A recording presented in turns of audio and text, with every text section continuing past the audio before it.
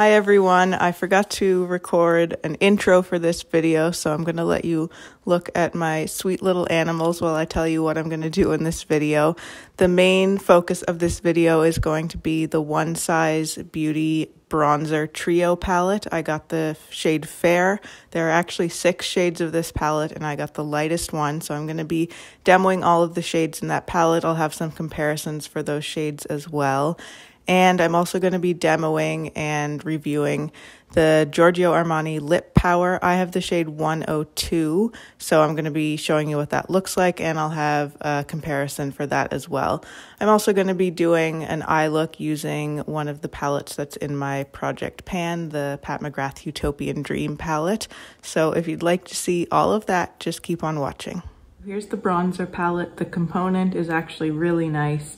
It has this beautiful reflective red surface all over it. It has a good weight to it. It's quite large. You can see it next to my head how big it is.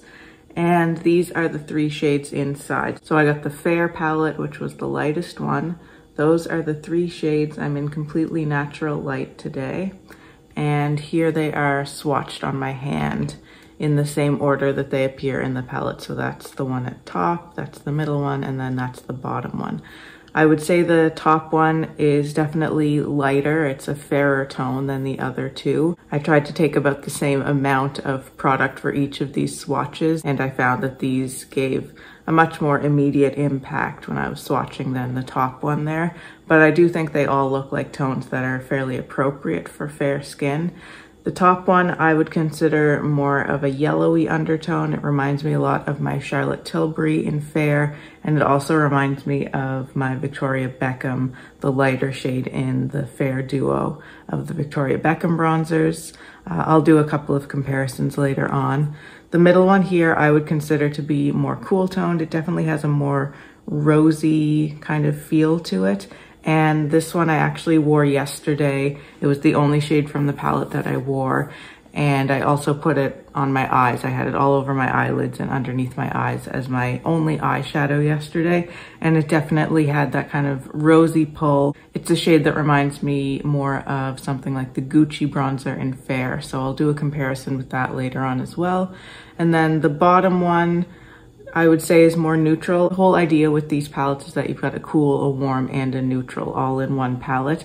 I'm not sure which one they're calling the cool, warm, and neutral, but to me it looks like the top one is the warm, the middle is the cool, and then the bottom one is the neutral. That's just the way they're pulling to my eye and on my skin. So the bottom one I would say almost appears like it has a little bit of an olive quality to it. Freddie has chosen to join us today.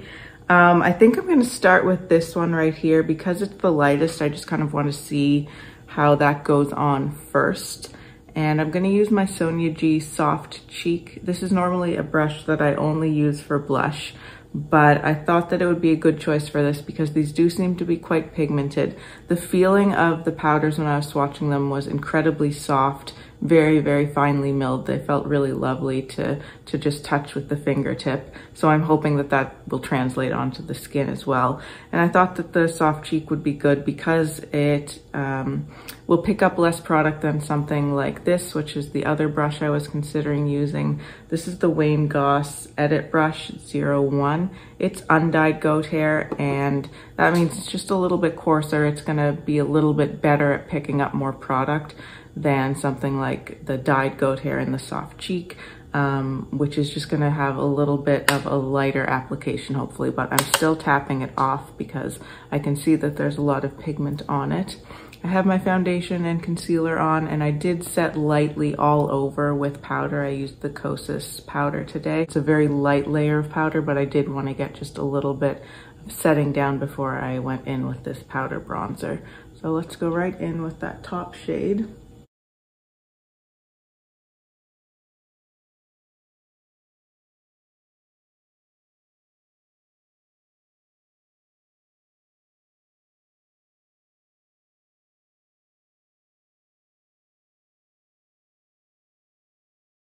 So I'm finding with this shade at least, it wasn't hard to apply. It blended really easily, and it actually, because it's such a light color, I think, although it's quite pigmented, it was still buildable and really easy to work with. So that's kind of the amount that I would probably use of that shade. And on the other cheek, I think I want to try a different shade. So I'm gonna try this middle one right here. Actually, I'll try this on the cheek, and then so we can see what this one looks like on its own as well, I'll use the bottom shade on my forehead there. But now going in with the middle shade on just the cheek.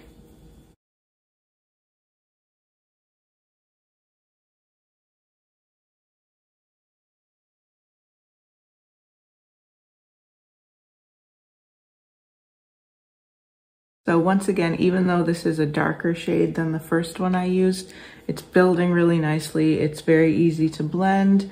It's not giving me too much initial impact. I like using this brush because it is softer and just a little bit less intense than something like the undyed goat hair that I was considering. So there's the middle shade in the palette right there. And there's the lighter shade.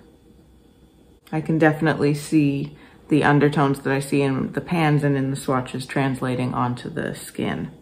So now I'm gonna go into this bottom shade here. I'm wiping off my brush in between colors just so I know there's no pigment mixing in. And let's do that on the forehead.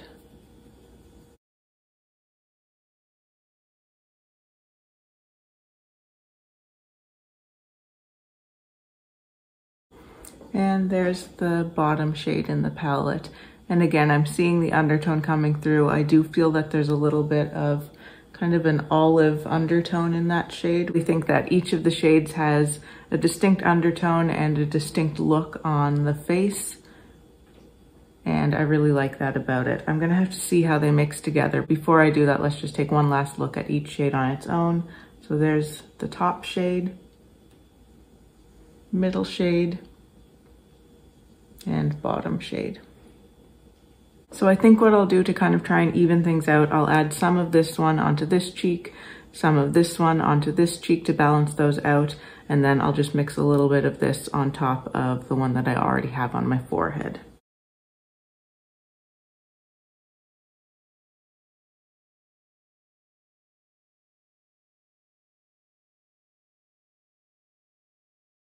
I'm gonna use the bottom shade on my nose. And just kind of mixing all of them for underneath my chin. This is a heavier application of bronzer than I would normally do, but since this video is all about bronzer, I think that's okay. I really wanted to show the formula, the different colors, and the texture of it on the skin. And I think the texture of these powders is really gorgeous. It looks super smooth on the skin. And again, although I think the shades are quite pigmented, they're light enough for fair skin in my opinion, and they're buildable enough. Obviously it has quite an impact on my skin right now, but I've built it up in several layers with layering all the colors on top of one another and so on. So it's definitely possible to get a more subdued look from this and a more kind of natural look from it.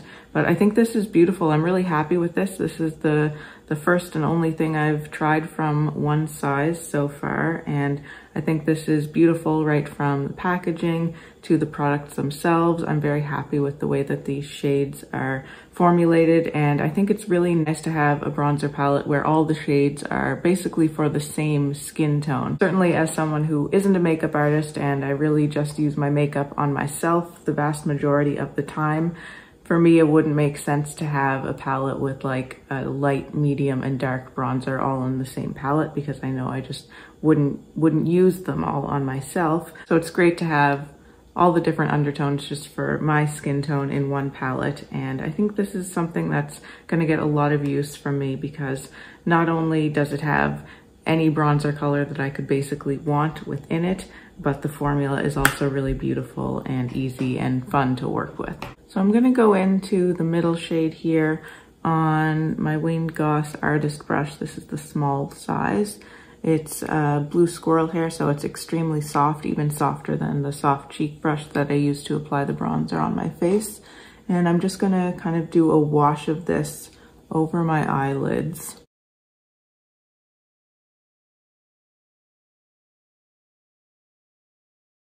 And this middle shade here, the one that I'm considering to be the cool tone shade in the palette. Certainly capable of behaving as a contour.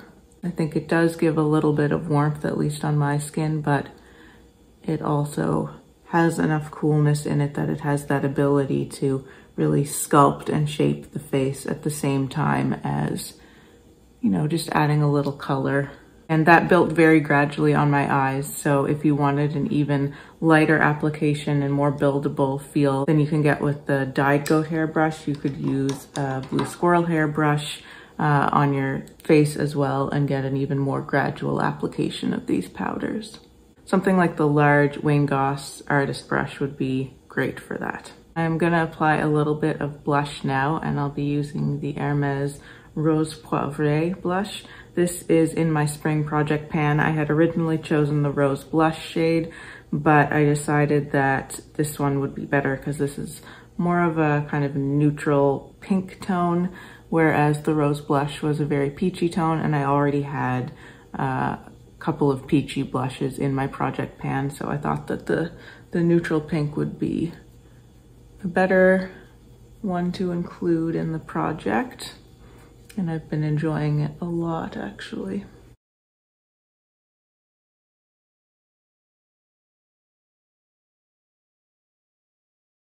I think this type of a pink color for blush can work really nicely if you perhaps have gone a little bit overboard or done a heavier application of bronzer, because it has enough coolness in it to really kind of brighten things up and kind of neutralize things a little bit, but it's not too cool. It's not like the Dior Pink Glow blush, which is almost like a purpley blue shade. That would work really well in this kind of an instance as well, but if you want to still keep that slightly warmer feel, but still be able to kind of neutralize the look a little bit, something like a neutral pink like this is really nice. I forgot that I wanted to do my little lip sculpting with this palette as well. So I'm taking my Sonia G Soft Definer brush from the Lotus set, and I think I'll go into this bottom shade here to do that little bit of lip contour.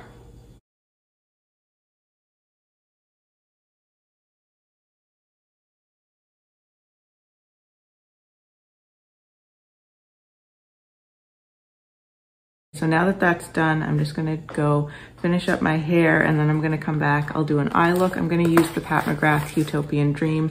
This is another one that's in my spring project pan, and so I wanna use that for my eyes today. And then once I'm finished that, I'm gonna show you this on the lips. This is my new Armani lipstick. It's the Lip Power in the shade 102, which I really love. I talked about this in my recent haul video, and I'm really excited to show it to you on my lips in this video. For the eyes, my idea was to use this one here as my main shade. This is the multi-chrome shade. I'm not sure if it's showing the shift very well there, but hopefully we'll be able to see that shift better when it's on my eyes. So I'm gonna put that all over my lids, and then I was thinking maybe I'd top it off with one or both of these Astral shades.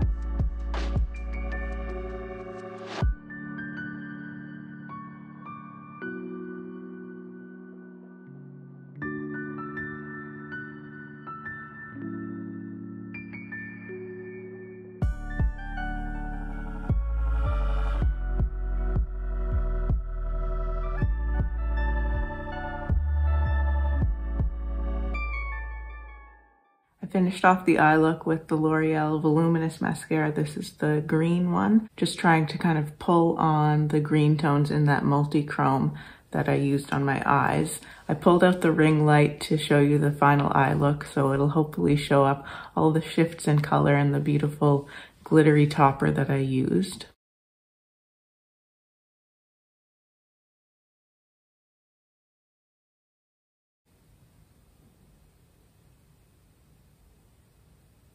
And now for the lips. So as I said, this is the Armani Lip Power in the shade 102. I think the name of the shade is Romanza or Romanza.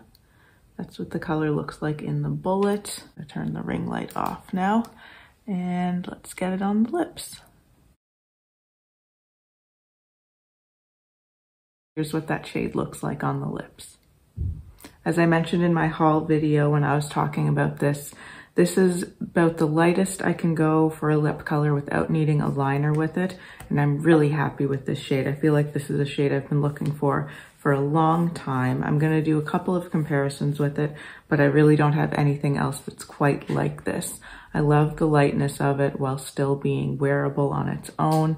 The texture is beautiful. It really glides on. It's a very smooth satin kind of balmy feel when it first goes on, but I do find that it kind of sets down a little bit after just a few minutes, and it wears incredibly well, especially for a light color like this. I find this type of a color usually doesn't last very long on the lips, and even this type of a formula that goes on feeling more satiny and balmy usually is not a type of color that's gonna last a long time on the lips.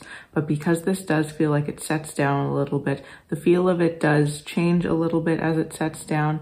Just feels a little bit less kind of balmy and moisturizing, but to me it doesn't feel drying at all, and it still has a little bit of a kind of glide to it even when it sets down and dries a little bit.